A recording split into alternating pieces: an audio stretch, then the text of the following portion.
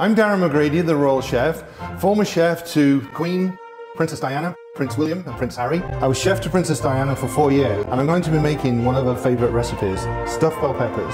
When the princess came into the kitchen, it was so relaxed. One day she walked in, she said, "Darren, I need a coffee." "Oh, I'll make it, you're busy. Would you like one?" There was Princess Diana making me a coffee. She'd conquered that bulimia and she got her life back on track. She was just looking amazing and she'd gone into the real healthy eating.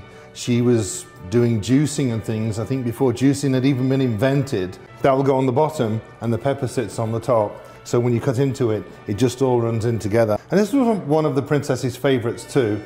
Just a little smoke in there. The tomatoes were grown in the gardens locally. I think about the princess sat there at the table, me asking her how the day went. And for me, those fun times of seeing Harry and William hiding in the kitchen and the princess looking for the boys, they were such special memories.